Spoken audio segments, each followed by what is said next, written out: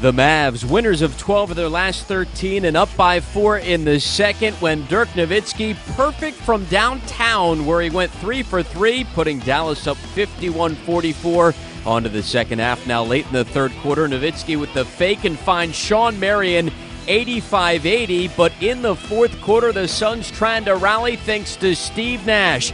15 points and 14 dimes. It's a 2-point contest.